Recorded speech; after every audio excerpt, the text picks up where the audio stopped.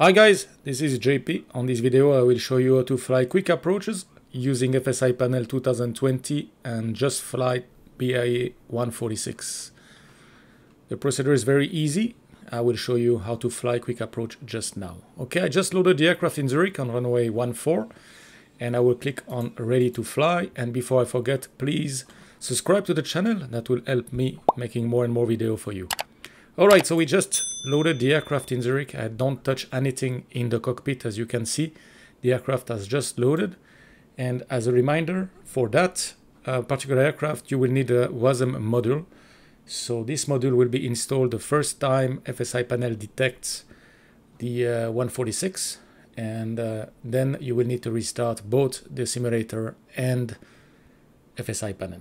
And then the procedure, we will see it just now together. Alright, we're in the cockpit and I don't touch anything. Make sure your engines are running. Normally if you start with the aircraft on a runway, you will have the cockpit ready for departure. So I will just start FSI Panel and we will see how to fly a quick approach. Alright, FSI Panel is starting and normally you will get Zurich on top with the runway that you want to fly, and as you can see on the bottom, JustFlight 146-300 series has been detected. Perfect. So today we will do an ILS 14 in Zurich, so I will put myself on a long final. So we should be at 8 nautical miles at 3,700 feet. So let's see what happens when we click move aircraft, and I will show you the procedure.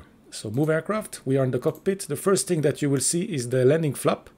So you will see your flap moving to flaps 33, and in the same time, FSI Panel is setting the altitude and the heading bug to the runway heading. When this is done, you will get the next instruction, which is to set your thrust lever above 70% N1. So the only thing you have to do here is just increase your thrust, and then FSI Panel will take over the control. And there you can see that the autopilot is set with vertical speed, heading, altitude is armed.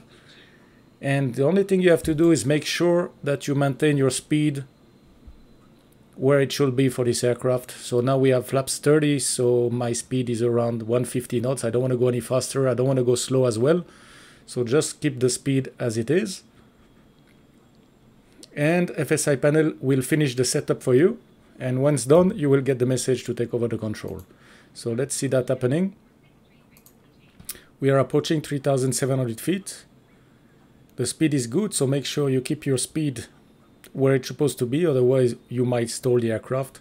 And now you see hold your brake for 3 seconds to take control. So basically, we are ready to fly. So this is my approach speed. FSI Panel has as well set the bugs for you. You can see that the ILS is set for the runway. We are perfectly established. The mode control panel are set, and as well all the lights have been set properly. So now you're ready to take over the control and fly the approach. So to take over the control, hold your brake for 3 seconds. That's what I'm doing now. Now I have the control and I can arm, for example, in that case, Vorlock and glide slope. And as you can see, we have captured the localizer and glide slope is coming, and you can fly your approach and you will get a landing report. So this is how to fly easy approach on the JustFlight 146. Should you want to fly, let's say, on a vector position, let's do it right now. I will choose left-hand vector and I will click move aircraft. Now you see the gears going up. All kind of things is happening because FSI Panel is bringing the flaps to flaps 18 for vector's position. So just in that same time, make sure you don't stall. So just add a little bit of thrust. And then once the flaps are set to 18, FSI Panel will do the rest for you. You can see now we are going on a 30 degrees intercept heading for runway 14 in Zurich. And we have the autopilot set for us. The only thing you have to do now is keep the speed for flaps 18 so we don't go over speed. You are responsible of the thrust on that aircraft as there is no auto throttle.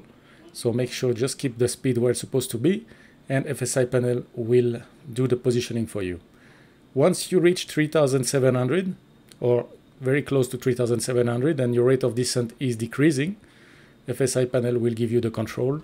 You will see that on top of your screen, wherever you want to put your instruction window. All right, so we are 3,700 feet. Everything looks good for me. And we get the message, hold your brake for 3 seconds. I will do that right now. And that's it. I'm flying the aircraft. Now I can arm my Vorlog, for example, and the aircraft will intercept the ILS-14 in Zurich. All right, guys, this is how easy it is to fly an approach with JustFlight 146 and FSI Panel 2020. If you have any question or comment, please drop it below and I will be very happy to answer. Don't forget to subscribe and see you soon for another video. Thank you. Bye-bye.